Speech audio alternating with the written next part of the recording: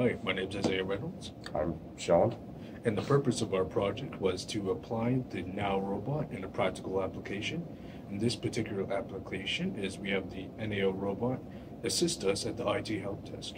Pretty much what we wanted it to do was take over our basic level service job and make our interactions easier with the customer by having them come up to us or come up to the robot and describe what their issue is, and then we would just take over and do the technical piece while the robot keeps the customer occupied.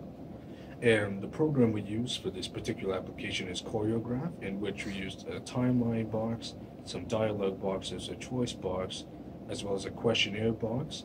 And we also created a database searching for keywords that are often said by the customers at the IT help desk, as well as coming up with a detailed description for those questions. And we'll be demonstrating the project in the continuation of this video. Be ready. Thank you.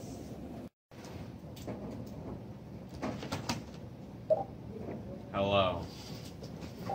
Hello.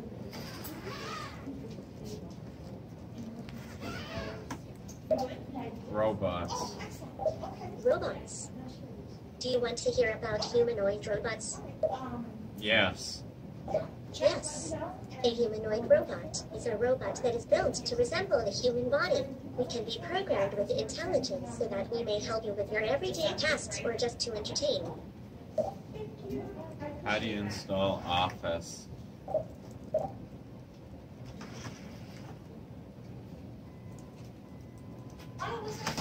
The Office 365 package comes free with more products than you would need. It contains the basics such as PowerPoint, Word and Excel, as well as some other programs such as Outlook. It can take a little bit of time to install, and you will need to provide my coworker with your email and password. Thank you. Hi. Hi.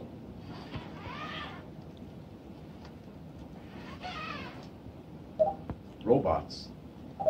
Robots. Do you want to hear about humanoid robots? Yes. Yes. A humanoid robot is a robot that is built to resemble a human body. We can be programmed with intelligence so that we may help you with your everyday tasks or just to entertain. Could you help me get on the Wi-Fi?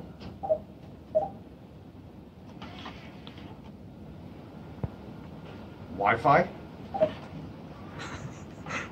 To connect to the Wi-Fi as a student or a staff member, you will need to provide us with your email address and password. If you are a guest at the college, we need your name and the email address, and we will provide the password for you. Thank you.